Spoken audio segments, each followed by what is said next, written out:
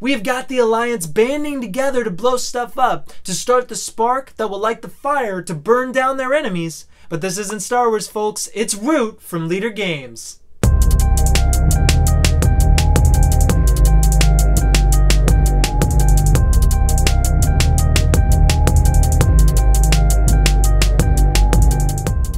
Hello and welcome to Lord of the Board. This is Sam, and today we are going to be discussing the Woodland Alliance, a band of revolutionary rabbits, factious foxes, and mutinous mice that are tired of being under the iron rule of the Marquise, and they are tired of making weapons for the Eerie. They are tired of the pesky raccoon getting in the way of all their sympathy. They are tired of being under. But how do you revolt? How do you make the rebellion rise from just a spark? How do you play the Woodland successfully? Well, thank you for being here, because today we're going to go through 10 tips and strategies on how to play the Woodland Alliance. So stay tuned, and thank you for watching.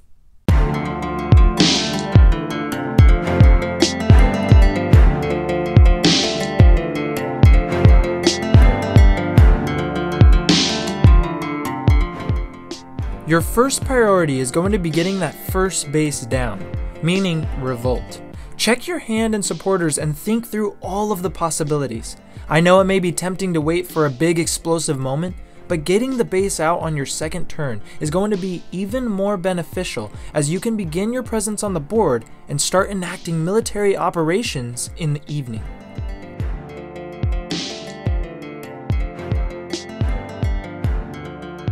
Sympathy placement is a mini game within the game, a puzzle of economics and timing. You will want to place the sympathy in areas connected to the most clearings. Here's a chart for the autumn map that shows which spaces are moved on more heavily. The higher the number, the more it is likely to be moved upon. These are situational, but based on natural pathing, the chances of walking across are higher in some spaces than others. Take advantage of these spaces and abuse your opponents by gaining their cards as supporters.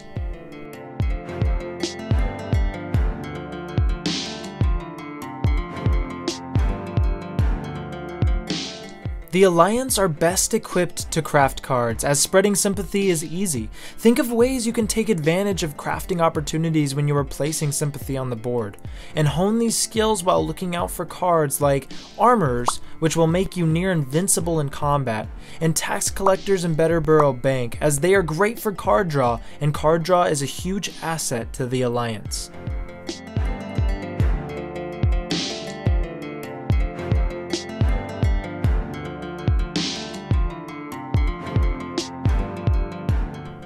Protect your bases at all costs.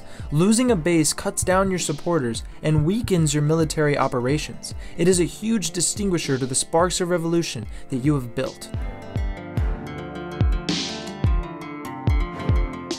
Keeping your points competitive with the other players is a great strategy to keep the fascist felines off your back or the destructible Eerie away.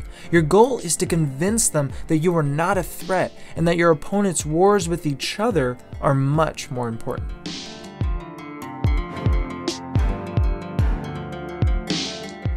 Let's talk combat. Guerrilla warfare is insanely good, possibly one of the best standalone abilities in the game. Take advantage of getting the higher roll by baiting opponents to come to you.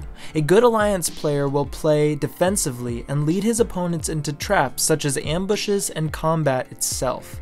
The dice are your friends, as you always get the upper hand, or occasionally an equal one.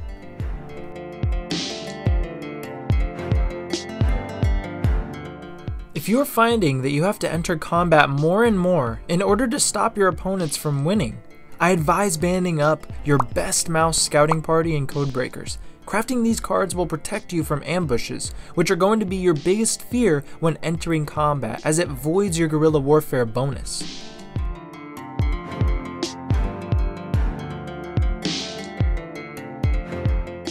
Watch out for the Vagabond, as he will be a threat in combat if he finds your revolution to be a nuisance. His crossbow ability counters your guerrilla warfare, and he is great at tempting you to get your troops out of position.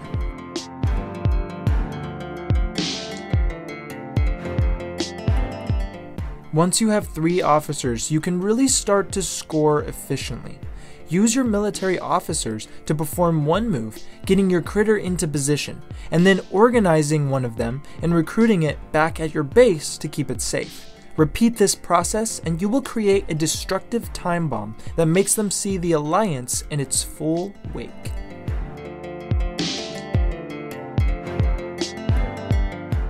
You are the Alliance, so you have to play and think like them. Play the psychological game, as it is just as effective as playing the game itself. Convince your opponents that your revolution will never be any more than an animal clearing party.